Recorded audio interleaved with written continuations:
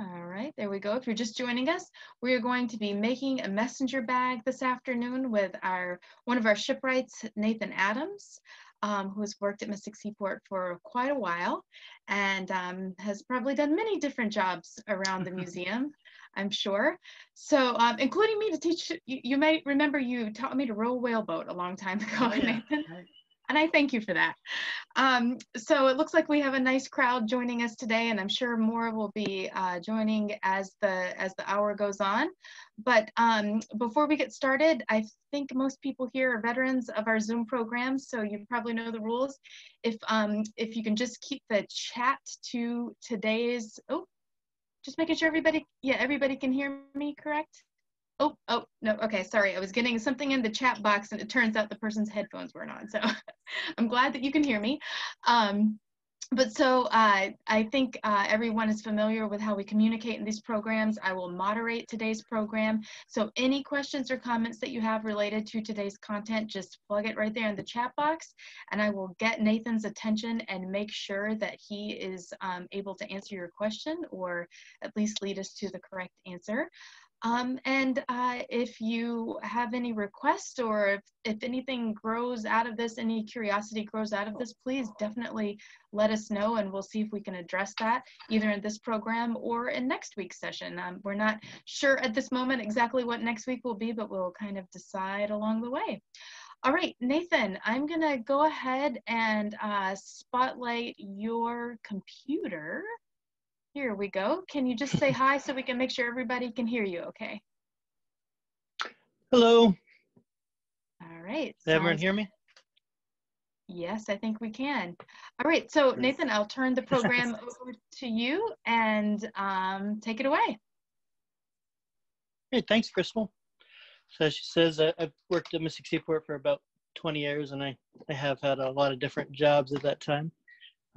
Primarily these days I work in the DuPont Restoration Shipyard. Been working the last few years on the restoration of the Mayflower II.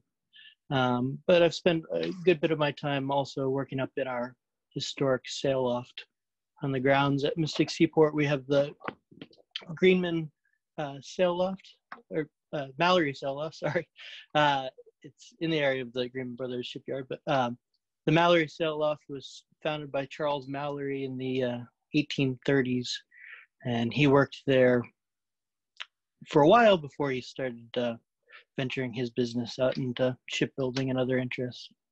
And I've been fortunate to be able to work up there with some experienced sailmakers. I wouldn't call myself a sailmaker, but I've learned a lot about canvas work over the years, and have done a lot of different projects and taught different classes on making bags. So one of the main sailor's bags that you might have seen or heard about before is a ditty bag. And this is a ditty bag that I made for myself when I first started working at Mystic Seaport a long time ago. And this was a traditional sailor's bag used for carrying tools on board of a ship, carrying personal effects, but it was also a way for a sailor to learn a lot of the skills that went into making a sail, or at least repairing a sail. A lot of the seaming work, some of the roping work, various other things. These are grommets here at the top. All of those are similar to the construction of a sail in the 19th century. And so a sailor out to sea, probably not in their first time out sea, or at least not in the first few weeks, but as they got more experience going out to sea, they might take upon it themselves to make a ditty bag. And when they were back in port, maybe they'd be employed in their in a small town working on stitching sails together. And a historian has found that a good sailmaker in the 19th century could stitch about 10 yards of canvas in an hour. So they were pretty proficient at it. And a sailor at sea might not necessarily be that good of a sailmaker, but they probably knew at least enough to repair the sails that they had on board. Typically, a ship would carry multiple suits of sails, and so they'd need to be repairing some of those as they were at sea, depending on the different states of them. And they could also make themselves other personal items. And so today I'm going to show you a little bit simpler bag than the ditty bag. The ditty bag is certainly very accessible and something that if any of you want to take on as a project, it'd be something that you could do. There's lots of resources out there, and maybe at another time we'll be able to show you a little bit more of that. But the messenger bag that I'm showing today, Crystal brought up the screen of one that I made several years ago, is a little bit simpler construction, and it'd be an easier project for you to do, hopefully with whatever sort of materials you might have around the house right now, something to keep you busy inside. Now, I originally took the inspiration for this from a bag that was depicted and slightly described in Clifford Ashley's Book of Knots. And Crystal's going to be able to share with you just a little image of that bag. Ashley was a sailor and collector of lots of different knowledge, and over the course of his lifetime, he compiled and then published his Book of Knots, which is a fantastic resource if you already know how to tie the knot you're looking for. But if you're trying to learn something for the first time, it can be a pretty difficult and inaccessible resource.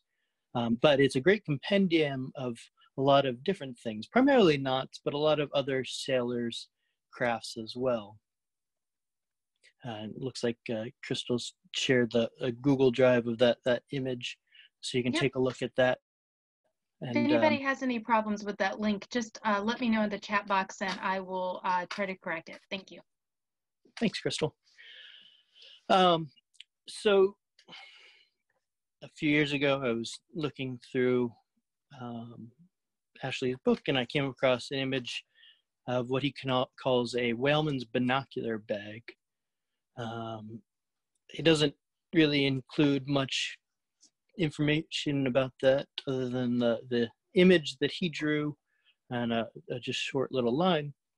But I thought that it looked like a handy little bag and something that, yeah, there we go. So it's the one over there on the left. So this one right here. Yep. And that's the link that I just sent out also. Great. So yeah, that bag that Ashley depicts there, I thought would be a pretty handy little thing to make.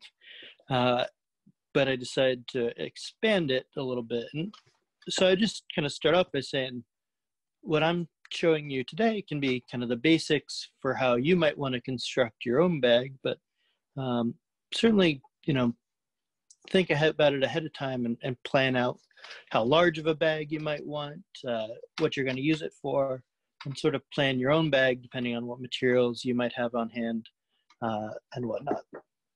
So this bag, as I said, it's pretty simple in its construction. There's a little bit of rope work, finishing details that can be slightly more complicated, but for the most part, it's 4 different seams.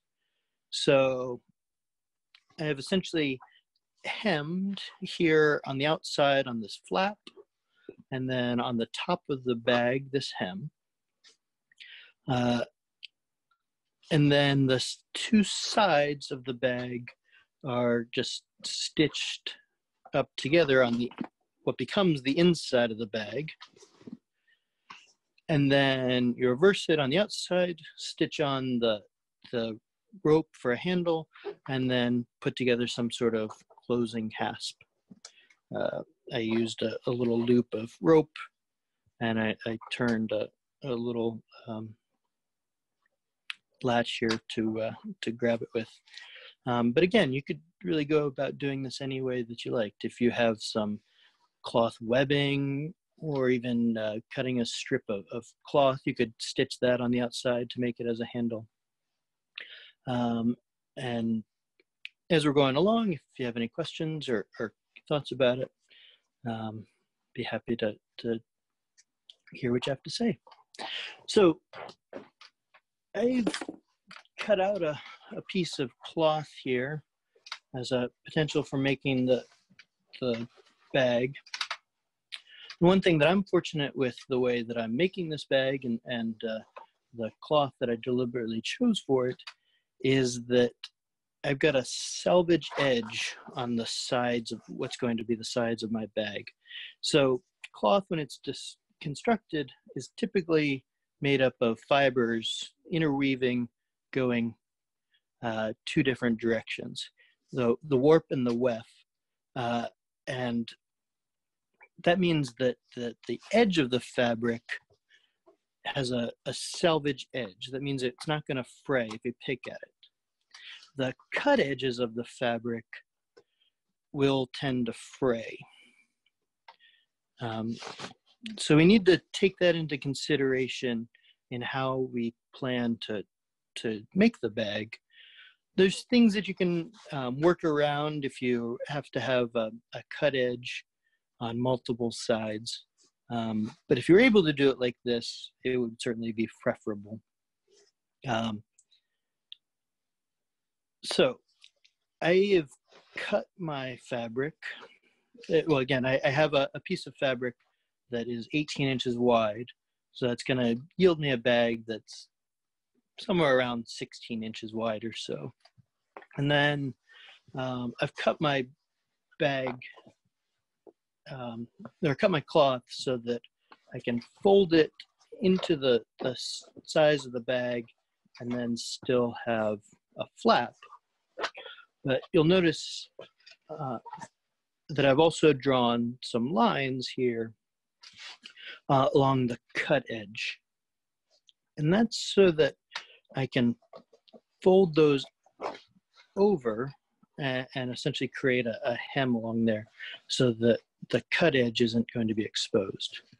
So I've laid those lines out, and then I can use a tool like this, which is a seam rubber. And so after I've gotten those folded down, I will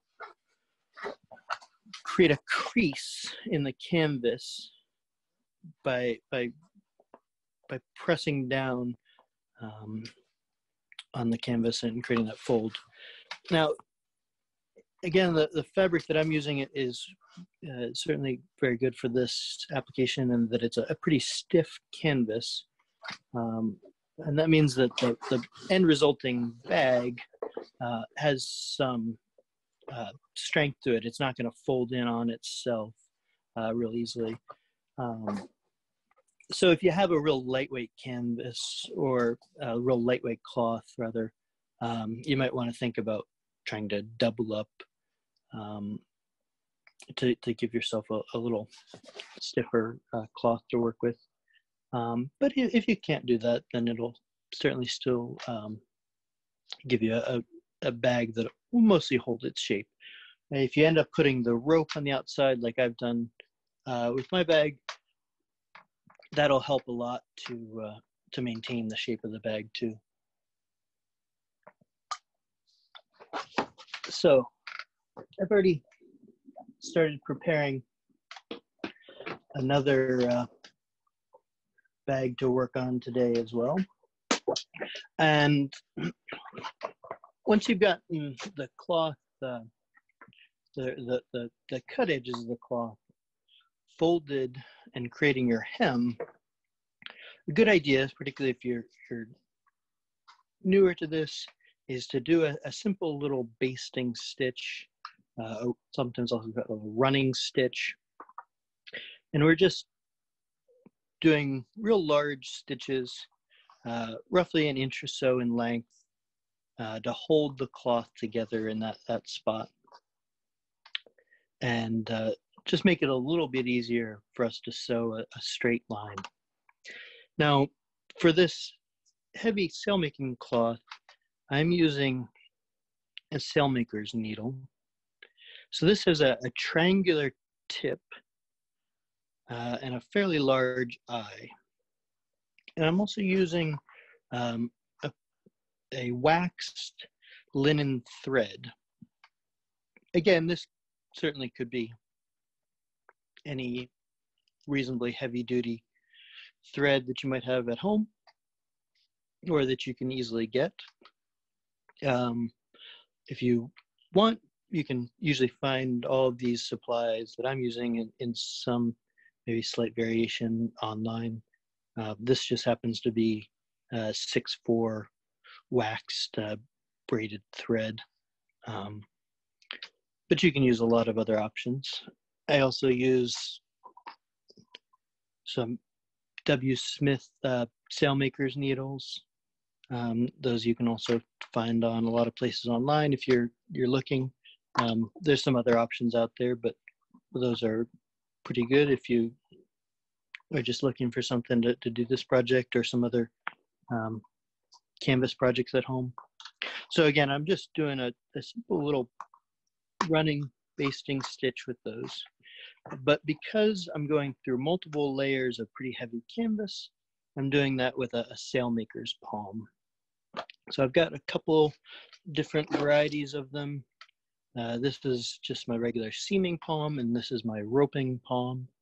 They're the same basic construction, some leather shaped around my hand, and then some rawhide to reinforce that. And then inside there's a metal thimble, and you can see hopefully some little dimples in the metal thimble that'll catch the eye of the needle and help me to guide and push it through. If you don't have one of those, unfortunately, most of the ones that you can find online for not very much money are not very high quality, and I mostly recommend not getting one unless you wanted to buy one of higher quality online. Most of the cheaper ones that you find on Amazon or other places are probably not going to be worth even the few dollars that they cost. But that's okay. You can make do either just by doing the last little push against something else, so that you have to be careful. The nice thing about the palm is that it's allowing you to push a lot of force through, but also protecting your hand from any puncture. So make sure that you're taking care and not injuring yourself in doing any of that. So I'm just finishing up some of my basting stitches on this one edge. And that'll hold that hem down while I do any of the rest of the stitching.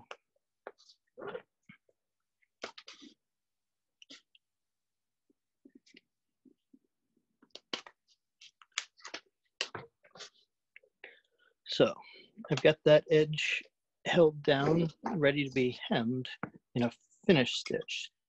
So those basting stitches that I just did there, later on, after I do a full hem along this edge, I'll just pull those out. I haven't knotted them or anything. I'll just leave those loose so that I can either just pull them out in one piece or cut them out fairly easily.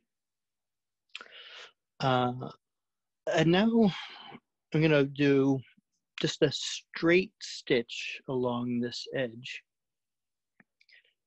And that's one of the two types of stitching that will happen on this bag. The other will be a round stitch on the outside, and then we'll just do a straight stitch here along this edge.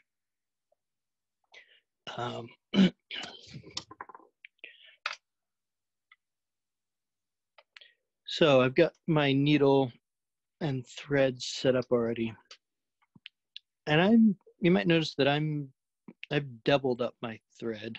Again, this is a pretty typical method for sail making. It's reinforcing it, it's giving a little bit extra strength. I tend to do it just out of habit, but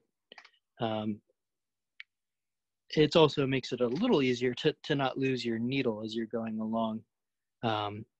Because once you've got it started, then the needle is captured on that piece of thread, which for the most part is pretty advantageous. Now, if some of you are familiar with some other sewing projects, depending on your experience level and the sorts of projects you've done on, oftentimes you might start off by putting a knot in the end to hold your thread from pulling through. And typically that's something that a sailmaker doesn't do. That knot can become a hard point in the sail, and the cloth will rub against itself there and start to wear the canvas, wear the sail out faster than it otherwise would have. So instead, what we'll do is make sure to not pull our thread all the way through as we start. And I also try and start somewhere on the kind of inside of where the stitching is going to finish.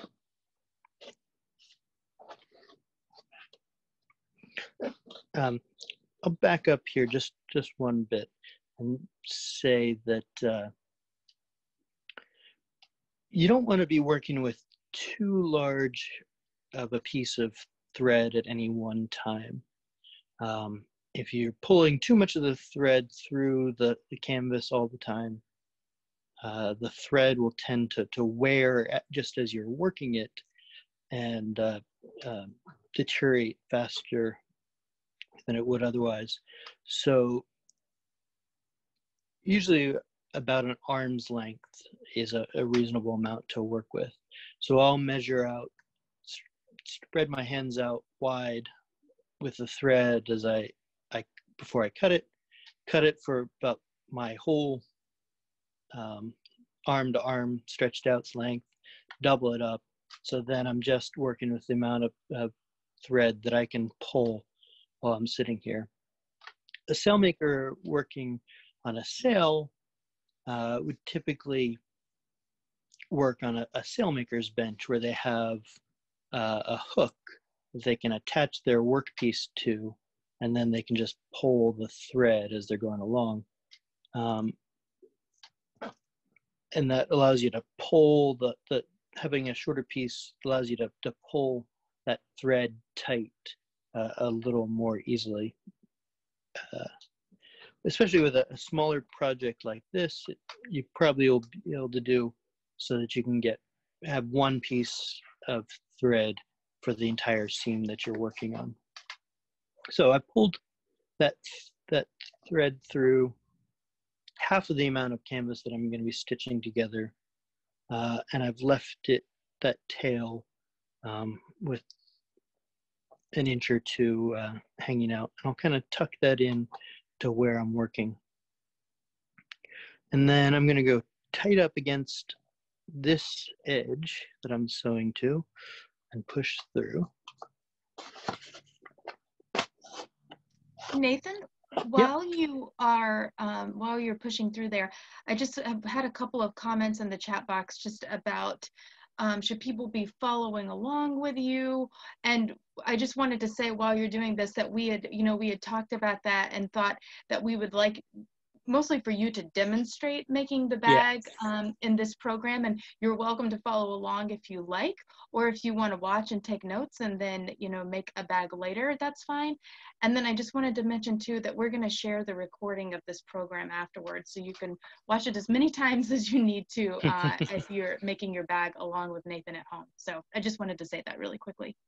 Thanks, Crystal. Yeah, so I'm going to demonstrate a few stitches here and sort of get you started going on that seam, but I probably won't finish this whole seam here like you will on your own bag if you end up making it. So I pulled my stitch through that side, and on this side I'm doing it at an angle and to the work. And then on my opposite side, I'm going to do it so that it's square to the work. So I'll pull that through and then show you a little bit better about what I'm trying to tell you there. All right, so there you can see I pulled it through at an angle, and there it's just square to the work on this side. So, and as you're doing this, it's the sort of thing that, especially in your first time, don't rush through. If you can, maybe spend a little bit of time trying to keep your stitches nice and even, evenly spaced, evenly pulling through with your tension. You don't want to pull the stitches too tight and have the canvas kind of bunch up there. But you don't want to leave them loose, and you want to make sure that depending on the thread that you get, sometimes it can kind of bunch up on you, and so you can just pull a little bit on there to make sure. So you can see there, I'm getting, those ones are going to be square to the work, parallel to each other. Again, the other side, they're kind of on an angle to the work, but still trying to keep them parallel and evenly spaced as I'm going along.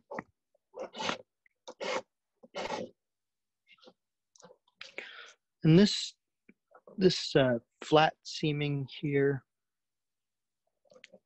this is very similar, related to the type of stitch that a sailmaker would use to stitch together the panels of a sail. Sails in the 19th century, they only had looms that could make bolts of cloth so wide. So they had to be constructed out of many pieces of canvas stitched together. And that stitching of each bolt of canvas together would be done with a flat seam such as this. So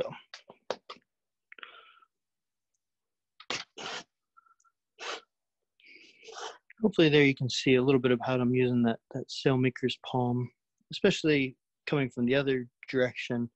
I'm pushing through three thicknesses of this canvas. So that takes a little bit of force, particularly for a stiffer, heavier canvas such as this. There's some spots on a sail where you can be pushing through maybe 12 layers of canvas at once with a needle. So you really need to push through with quite a lot of force on that. Nathan, where can you get a sailor's palm like you're using here? Yes, so there's a few places online that have them. There's some cheaper ones. I'm gonna step away from I'll grab a cheaper palm.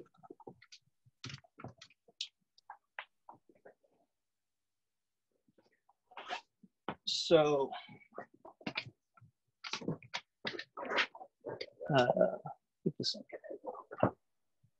so this is a there we go.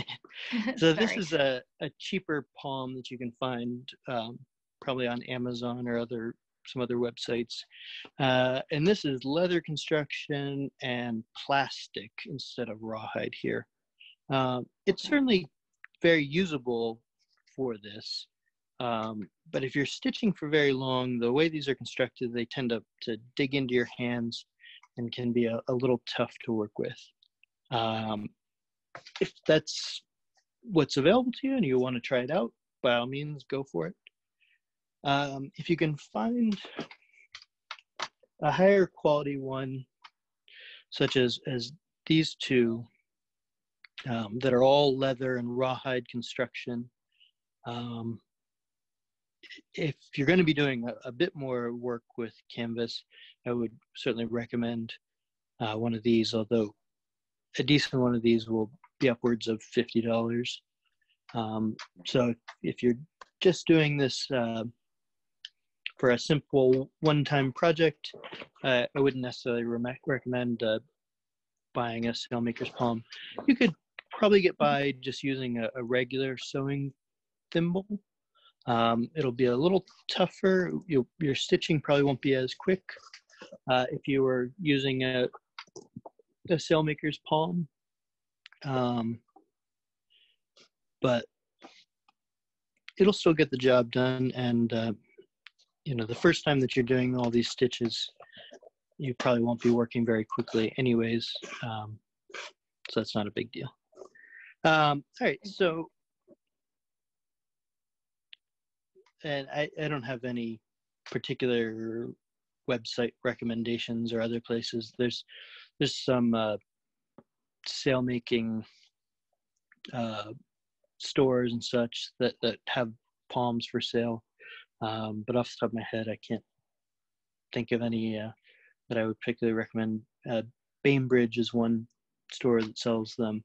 There's a few others, but if you look around online, you can usually find a sailmaker's palm, as well as the needles and thread.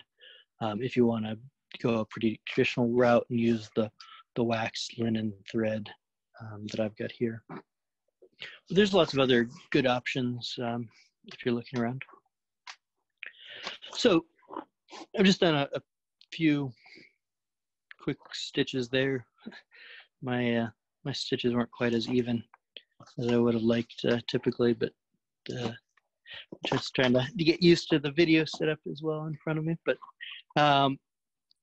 you would continue in that fashion for this whole hem, and then the other end would get hemmed in that same fashion. And then it's time to start thinking about actually folding the bag over and creating it into a real bag. Now, all of this so far will be done essentially on what's the inside of the bag. So these stitches will be on the outside, and this is on the inside. So that first bit of stitching was a flat seam, but the side of the bag gets stitched together with a round seam. So with the flat seam, we were pushing the needle through from both sides of the canvas. With the round seam, you'll push it through only from one side and then carry over around the edge. Now, I can partly do this because, as I said in the beginning, I have this salvage edge that won't fray. If you're doing this against a cut edge, you need to do some sort of fold over in the manner of how I've done it up at the top and bottom for this hem. You want to have a fold over there so that the canvas won't fray and have your bag fall apart over time.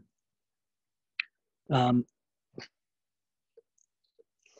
this round stitch is pretty much the same idea for getting it started as that flat stitch was. We're going to pull through until we have an inch or so of thread left on one side. And then, as I said, we're just going to be pushing the needle through from one side of the canvas and having it go around that edge there. And ideally, you want to be doing this in such a way that it captures that. Geez, pull a little too hard. You'll be doing this in such a way that it captures that tail that you didn't pull through there.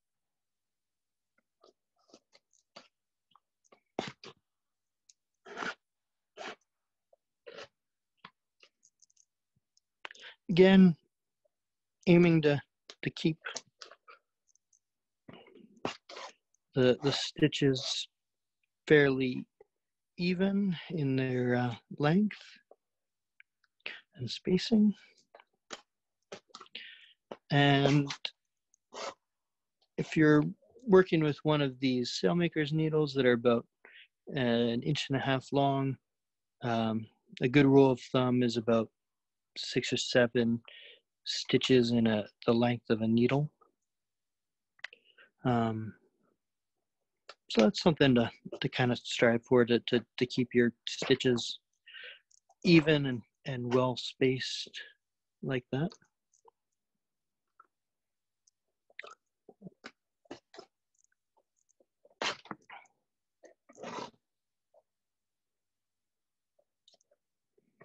Those first couple stitches where you're trying to make sure to just that the tail is captured there, sometimes you have to make a little more deliberate of an effort.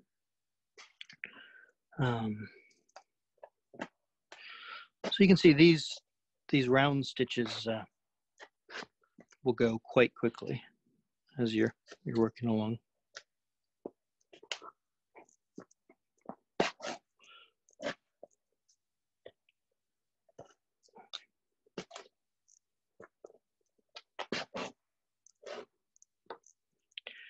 Right, so you'd continue finishing that stitch, going the whole length of the edge until you've reached the opposite corner here. And when you've done that, you want to do a couple back stitches going back to make sure you capture that end so that end doesn't pull through. And then once we've done that, once we've completed the hems at the top and bottom, completed the stitching on the side, you can put the bag right side out finally.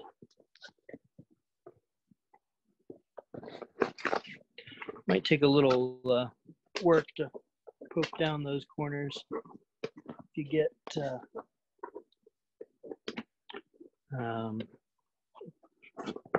piece of wood or something that you can gently poke down the corners to help get it into shape. Or you can just kind of use your finger to get it there.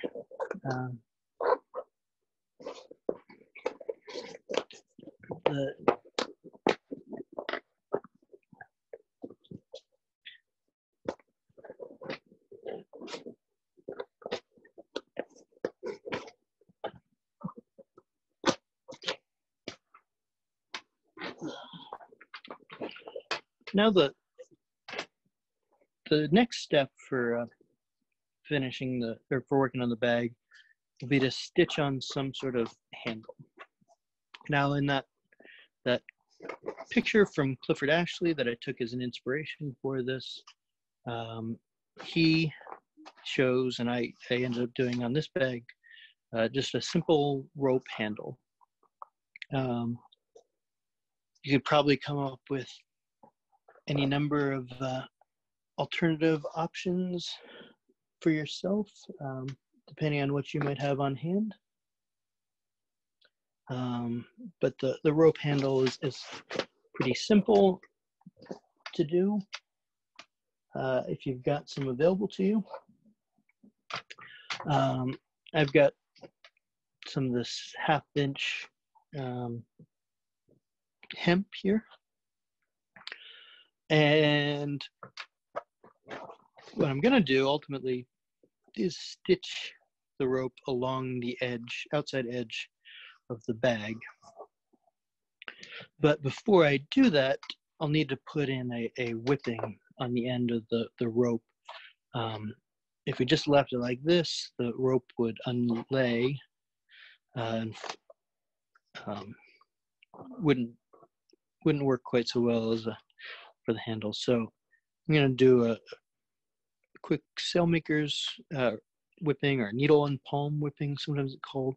So I've got, again, a piece of thread on my needle here. I push the needle through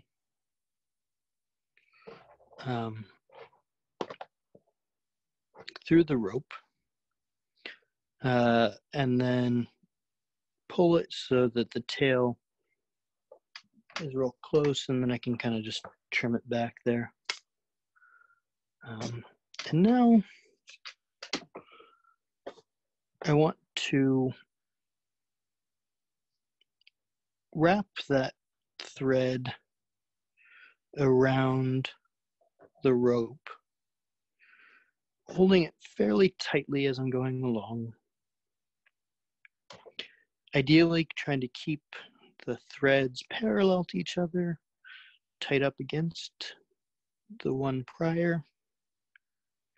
Also, ideally, I'm wrapping this in the same direction that the rope is laid. So the rope will twist sort of left or right here as it is, and I'm making sure to wrap the thread around in that same direction. I'm going to keep doing this until my whipping is as long as the rope is thick. So I've got, I think this is 1/2 inch or 9/16 rope here. So I'm going to make sure my whipping is about that long from there to there. So once I've gotten that neatly wrapped like that, now I'm going to use my needle again, and I'm going to go through the lay of the rope and come out. This 3-stranded rope, which, unless we're talking about a piece of braided line, most likely the rope that you're going to encounter is 3-stranded like this. These strands, these 3 individual pieces that make up the rope, will be held together by this whipping. And so I'm going to sort of go in the valley there that's created by the different strands. So valley to valley, and this is called a needle and palm whipping. I'll use that palm to just help it through, going from one valley to the next, so to speak. And ideally, this again is done reasonably neatly so that those threads are running parallel like that. And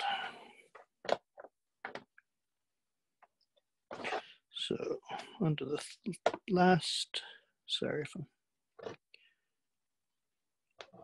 and then on this last one, you can just kind of push it through the middle of one of those strands on the other side. So there you go. That's my needle and palm whipping, and that should stay together for as long as you would want to use this bag. So I've just brought the other end out through the middle of one of those strands. I can just clip that there. So the next part about using this rope as a handle will be to stitch it along the edge of the bag here.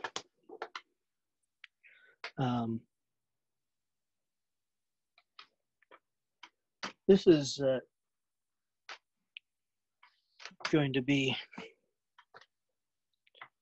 very similar to how the edge of a canvas sail has what's called a bolt rope, which is a rope that will give the sail strength and shape.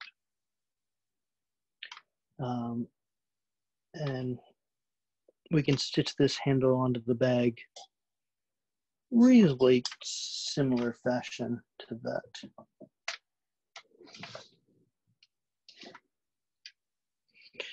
Now you can see if I can thread a needle. Oh, good. No pressure. Fortunately, this needle that I'm using has a pretty big eye, so yeah. So I've got another piece of thread cut on my needle here. This that's there. So my canvas is being a little bit of trouble, and that corner doesn't want to quite pop all the way out for me, but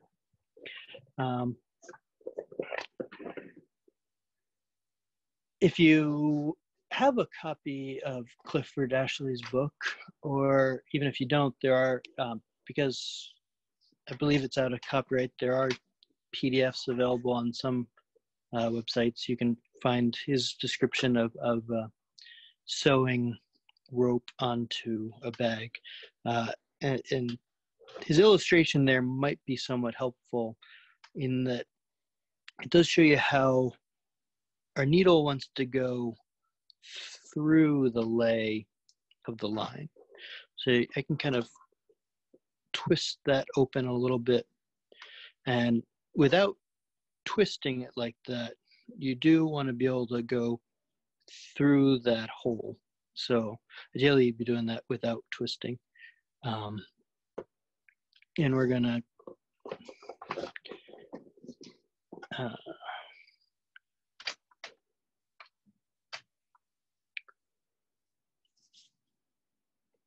so we're gonna stitch onto the bag here, and you'll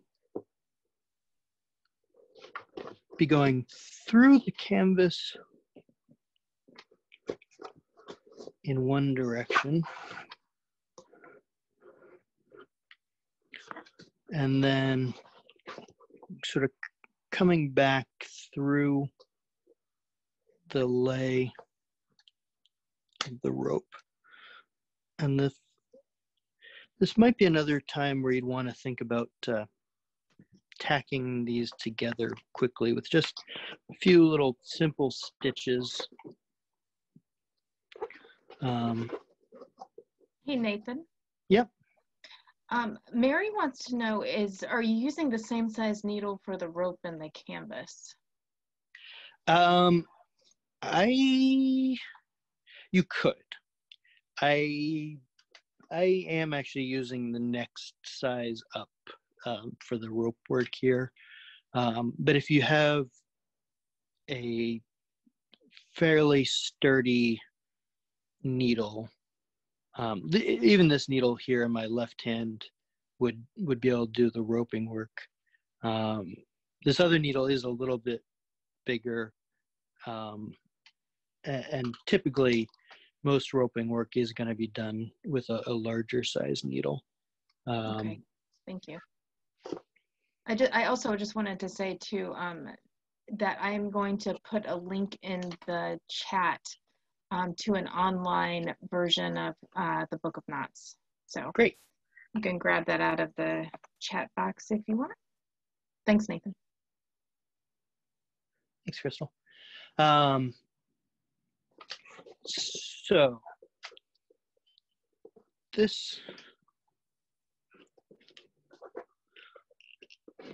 your stitches on this will be spaced out based on the size of the rope that you're using, because you're going to go through each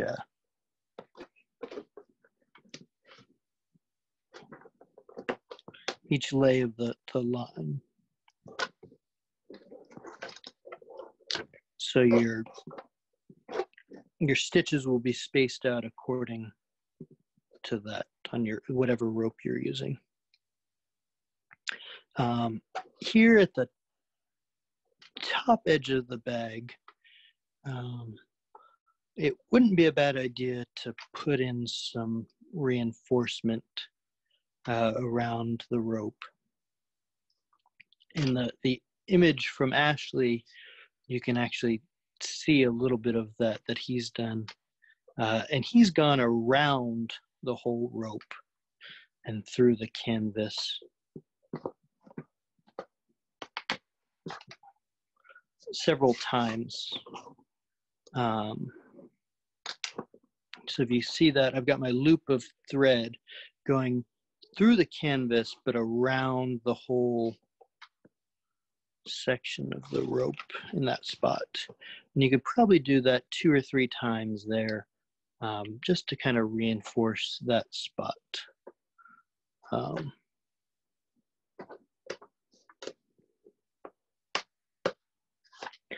I mentioned in our description, I think I mentioned briefly as well, that there are probably some other options for making this handle depending on what sort of materials you have on hand. If you have some cloth webbing, that would make a pretty nice handle for the bag. How exactly you stitch it in on this edge will vary somewhat depending on the size and of the material that you're using. Something along the lines of how I'm doing this might work for you. You might also find that stitching it into the inside of the bag works a little better. Another option, if you don't have rope or webbing, might be to take another piece of the material that you're making the rest of the bag out of and sort of doing a simple little stitch to make like a double thickness sort of strap. I think there's probably a lot of different options that you could come up with depending on what sort of materials you have on hand. But